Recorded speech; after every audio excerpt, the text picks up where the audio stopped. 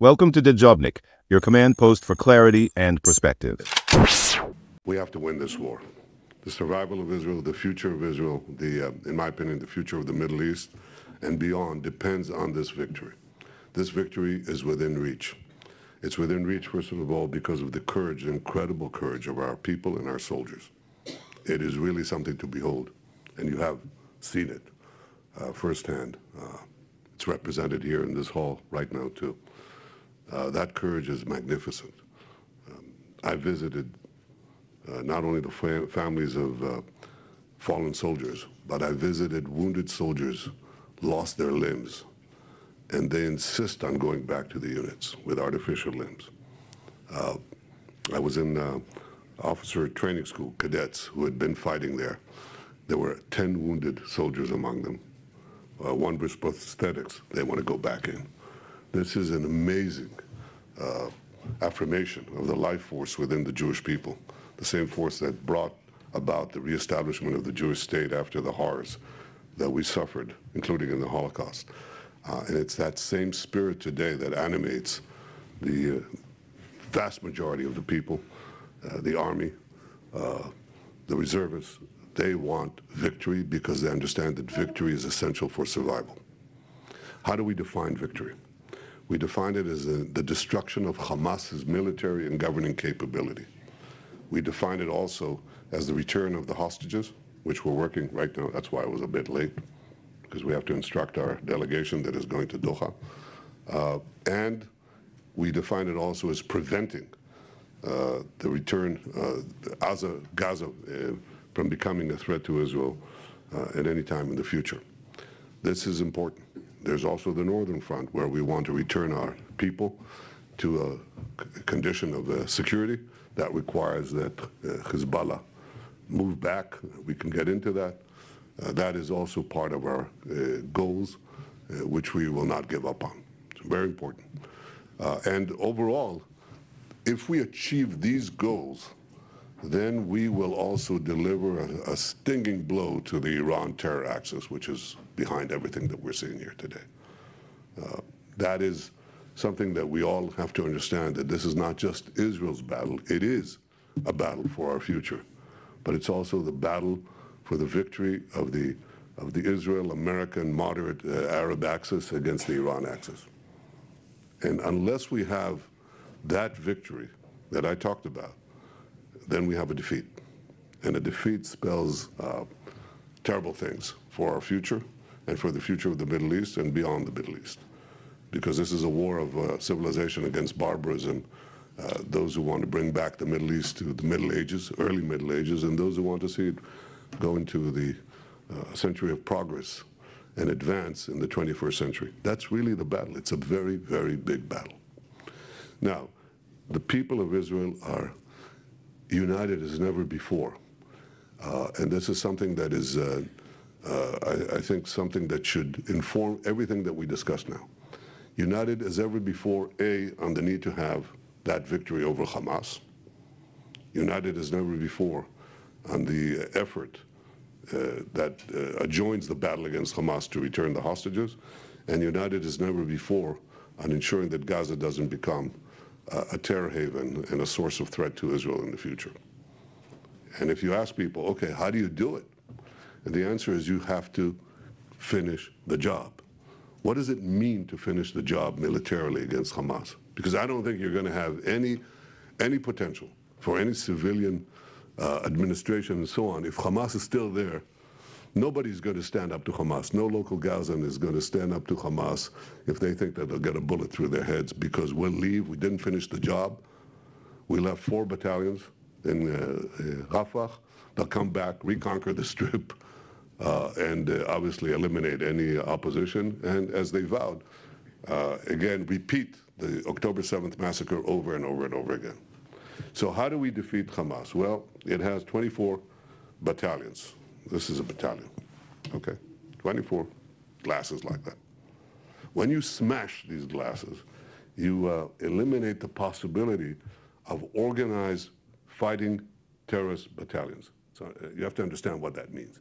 When you have a battalion, you have a commander, you have a hierarchy of command and orders, and the commander can tell 100 terrorists, go and attack Israel from that side or from that side or from that side. When you smash the glass, that's eliminated. You cannot organize fighting formations. You can have individual terrorists. You can have 3, 4, 2, but you can't have 100. You can't have 20. You can't even have 10. You have small formations, very small, okay?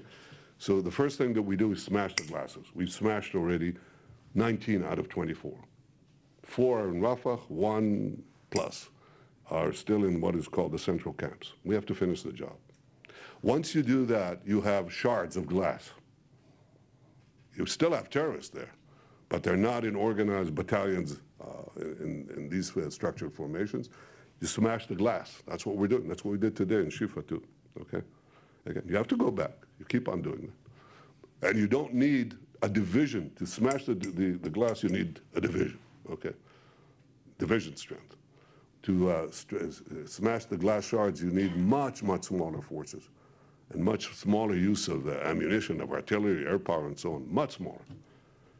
And after you finish, you do that too. You mop up the individual terrorists. You have to still deal with the underground terror tunnels that Hamas has built there. So you have to go in. They're about 500 kilometers because it's very easy to dig in the sand of Gaza. That's why you have such a big terror tunnel infrastructure. But what you're really looking for are the main nodes in this underground terror system, which means command and control centers, communication centers, missile production sites, all underground, cache, weapons and ammunition storage. That's what we're doing. We're demolishing that systematically. Now, nobody believed that we could do this. People said to us, you can't do it. You can't go into Gaza. You can't go into ground action. You're going to be hit and terrible, horrible things will happen. You can't go into Gaza City. You can't go into Shifa. You can't go into the tunnels. We proved that to be false. Our forces can go anywhere. So we have to complete the job of smashing the glasses and then the shards and then the underground. And we're doing all that. When people tell us don't complete the job, leave 4 or 5 terrorist battalions in place, what they're actually saying is don't win the war, which means lose the war. That's what it means. And why do they say it? They say, ostensibly, okay, ostensibly they say it, because they're worried about the civilian population. So are we. You know, if you look at what has happened up to now, we moved the civilian population. They say everybody's concentrated in the south. How come? Because we moved them. We didn't trap them in the north. We got them out of harm's way, even though Hamas did everything in their power to keep them in harm's way. Okay? So we got them out. Well, we can move them back north. Not necessarily to Gaza and so on. That's not likely to happen now. It's still a fighting zone. It's not going to happen now. But there's still about 65% of the Gaza Strip between Rafah and the central corridor that we're talking about. 65%. There's plenty of space. We can move them. And people say, no, you're going to trap 1 million people. We're not going to trap 1 million people. We had a rescue operation, you know, where we rescued 2 hostages a few weeks ago. You know where they were? Right in the center of Rafah. We did a surgical operation. Brilliant, by the way. Okay, nothing, no application. Relatively minor, negligible use of firepower. You know what happened as a result? We got the hostages out. You know what else happened? 70,000 people left like that from nothing. So the idea that we're going to trap 1.2 million, we're not going to let them go out, they're not going to leave, we don't have arrangements for them, that's not true. And in fact, it's a flimsy excuse because they will leave, because we'll make sure that they have where to go. We're going to move the various international agencies that are in the south. We're going to say, move here, move there, move there. There's precise locations. That argument is fallacious. It's repeated over and over again. It doesn't make them true. So we have now basically told the army has presented plans to take over Rafah and destroy the remaining battalions, but also to enable the population to move, and also quite concurrently a humanitarian plan that we're doing, and the problem is not getting the trucks into Gaza. That's a problem, but not the big problem. The problem is how do you distribute?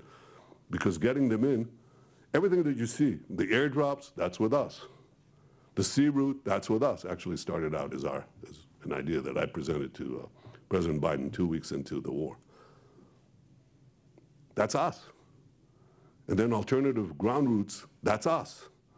Kerem Shalom, and now in the center of what is called Karni, that's us. We're providing it. If the problem is how do you prevent looting by Hamas and by others so that it does get to the civilian population, we're working on that. It's important to understand. Now, you ask the people of Israel are united in getting into Rafah, finishing Hamas, and also they're united in very large numbers of saying we don't want the PA there because the PA will continue to educate the children of Gaza towards the destruction of Israel and towards terrorism and so on. We've been there, done that. We don't want that. We want Gazans. We've authorized to try to get Gazans to distribute the food. But those Gazans will only do it if they think that we got rid of Hamas. The picture that is presented in the last few days and weeks in the United States is completely different from what I described.